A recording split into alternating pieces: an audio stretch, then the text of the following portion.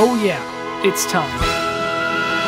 Rhythm games can take many different forms. Sometimes they're really creative minigame collections. Other times they'll have you simulating playing an instrument, and other times they're straightforward, just asking you to press the buttons to the beat. But it's decently rare for a rhythm game to be story-driven. Well, yeah, dumb little Go Save Rhythm Land stories aren't too rare, but I mean like really story-driven, complete with strong characters, a plot with stakes, and an excellent weaving of the rhythm gameplay into the narrative. I can only think of a small handful of games that have done this, and my favorite of all of them is without a doubt Rhythm Thief and the Emperor's Treasure, released in 2012 exclusively for the 3DS. The game was co-developed by Sega and Zine. I know that the Wikipedia page says Sega just published it, but the credits of the game seem to list several major Sega employees as the main people behind it. And from what I can find out about Zine, they normally take a backseat assistant developer role, and this doesn't seem to be an exception to that. But yeah, regardless, Sega at least published this game, and I'm really surprised that you never hear about it anymore because of that. You would think Sega would have been interested in pushing it a bit harder after release. Well, that's the thing. From what I can tell, this game sold extremely poorly. It never got any kind of sequel or follow-up, really any mention after it initially released. It did get an iOS port, but from what I can find, that version was taken down years ago, and it's just a shame because Rhythm Thief is a phenomenal game. My first memory of Rhythm Thief was downloading the demo when I was like 12, and it was the only demo I ever came remotely close to using up all my uses on. It included just 4 of the game's minigames, and I played them over and over. No plot needed. This demo was just 4 damn fun minigames with great music, and it completely sold me. I was in middle school at the time, so I had to ask my mom to help me find a copy, and it took us a while to track one down. Our only option ended up being Walmart ship to store, so after a few agonizing weeks, I finally got the full game. But could the full game live up to that demo? Well, let's find out. We follow Raphael, an unassuming kid living in Paris who's trying to find his father.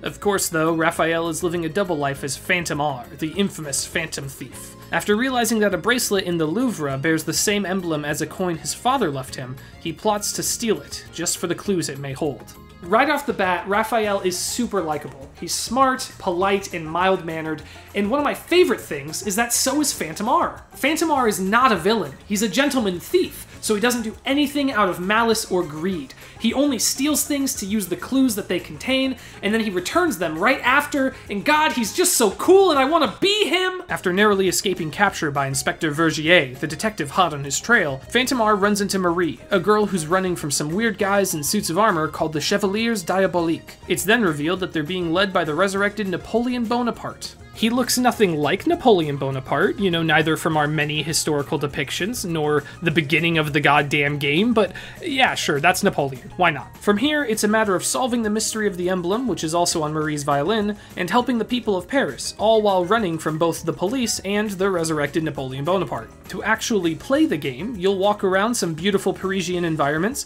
talk to a quirky cast of characters who are substantially uglier than our main cast, and tap every goddamn pixel of every screen in constant fear that you'll miss secrets. By now, there's a slight chance that some of you are thinking, hey, this looks a lot like Professor Layton. Yeah.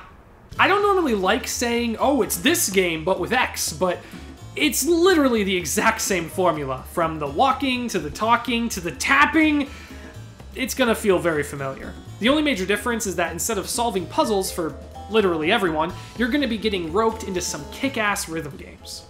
Oh yeah, obviously Rhythm Thief is a rhythm game at its core. From looting the Louvre, to escaping the Paris roller skate brigade, to fighting the Chevaliers, these actions are all rhythm games, each complete with a unique song and control scheme. The closest thing that I can compare this to is Rhythm Heaven, or specifically Rhythm Heaven Fever, because you have 50 total mini-games, but a lot of those later ones are just harder or remixed versions of the earlier mini-games. There's still phenomenal variety though, and they all demonstrate high levels of creativity and style.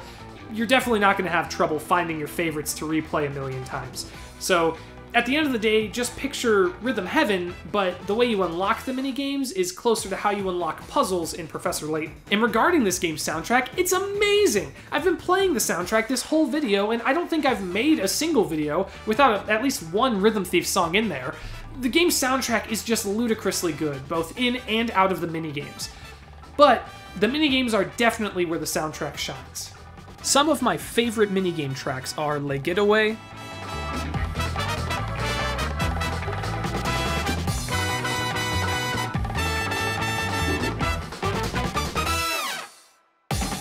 Charlie Takes the Field,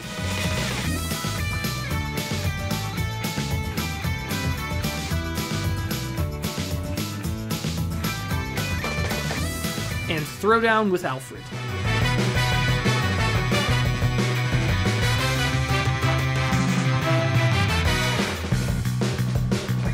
But that's basically all I can show. There's 50 songs, and like 90% of them are perfect. We'd be here all day. And as a testament to the song's striking style and lasting power, one of them became a TikTok trend. A very cursed TikTok trend, but still a TikTok trend. So, take that for what you will. The plot has a lot of lovely moments, too. The introduction of Charlie is one of my favorite cutscenes, as well as most later scenes with Charlie. Charlie's just great. So is Inspector Vergier, because even though he's introduced as an antagonist, you eventually see that all he really cares about is the safety of his city. You learn to love him, and it pays off with an awesome minigame where you get to play as him. The streets of Paris are under our protection. After him! What? Napoleon is a great villain, too. He's super menacing, and I really enjoyed listening to all of his cliche villain speeches anytime he showed up. I don't want to spoil too much, but one of the absolute best minigames is an early fight with Napoleon. This is a phenomenal example of how the game weaves its rhythm minigames into the story and creates a perfect symbiosis between the two. The animation is badass, and the music and difficulty here are both the perfect level of intense. It all comes together to create an epic duel between Napoleon and Phantom R. And speaking of Phantom R, both him and Marie grow a lot over the course of the story. Yes, as individual characters, but also together. As they slowly discover more about who they are, they bond, and seeing their relationship deepen is great. And of course, this is again reinforced through several minigames where you get to see just how much they care for each other. Now, as much as I love this game, it's definitely not perfect. Actually, it's got like a ton of problems. Seriously, I love this game, but it has got some issues. And some of them are things where it's just baffling that they didn't fix them before it came out. For one, the rhythm game health bar / grade system is awful and borderline broken. Some rhythm games have a health bar. That's fine. But Rhythm Thief bases your entire overall minigame score off of your health bar. At the very end. So if you hit every note perfect, but you miss the last 2 notes, sorry, you got a B. Meanwhile, if you mess up 5 times throughout the song, but still manage to recover each time, well, congratulations, you got an A, despite getting a lower score. This is backwards. And furthermore, your grade is completely separate from your score, and the game only saves the grade that's associated with your high score, so if your high score involved you playing through the whole minigame perfectly, but then missing the last 2 notes, sorry, that's a B, and that's what saved your profile. And this is made even worse by the fact that you have to get all A's on every minigame to unlock the very last minigame. And speaking of every minigame, oh god, some of those minigames are awful. Not most of them, not even many of them. It's only like 4 or 5, but man, those 4 or 5 are rough. And not just like, they're mediocre. No, they are borderline unplayable. Remember Throwdown with Alfred? It's a phenomenal song, yeah, but the motion controls that you need for the minigame are so unresponsive. Rhythm games need to feel precise, and these motion controls are anything but precise. It's like you're constantly fighting against the system, just trying to dodge, just let me dodge, and then you get a B because the minigame just refused to listen to you.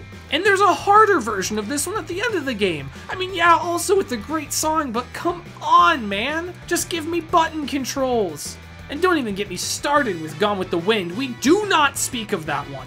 The pacing isn't always perfect either, and I could understand people saying that 50 minigames maybe still isn't quite enough, but in my opinion, those are mostly nitpicks. Other than the health bar system and some of the minigames just being poop, it's a great game. It's super stylish, full of heart, and mostly really polished, and a single playthrough of it is just a really good time, and also the soundtrack is so good! So yeah, I would recommend this game. And if you're interested, buy it now! The only official way to buy it is on the 3DS eShop, which is being shut down soon, or by purchasing a secondhand physical copy off of eBay, and holy shit, those prices! Rhythm Thief and the Emperor's Treasure is a true treasure, an underrated gem, if you will. and it should not be missed by any rhythm game fan. Now, if you'll excuse me, I'm gonna go get out of this suit. It's like 1,000,000,000 degrees in here. I can't believe I actually bought a fedora for this!